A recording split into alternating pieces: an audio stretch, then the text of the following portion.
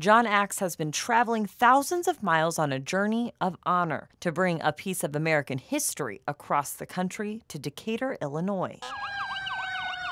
I've seen children come out from a grade school and they were touching it, saying this is a piece of history. Of course, they weren't even born then, but they saw a video that morning. So, I mean, it's just, we don't want to forget. I mean, we do this to honor those that passed away in the towers. Weighing around 1,500 pounds, the steel beam was recovered from the rubble after the attacks on the World Trade Centers 14 years ago. We went to war over this, and a lot of our soldiers lost their lives over this, and just to touch it, it brings tears to my eyes. Filling out an application years ago, Eric Mueller and Lauren Axe of Mueller Distributing finally received the go-ahead from the New Jersey Port Authority to travel this historical artifact from the East Coast to the Midwest. It was a trip that John was proud to make, but couldn't have completed without help from friends. I said, well, you can't take my little trailer and go pick up something with this much prestige. I said, take this new trailer I've got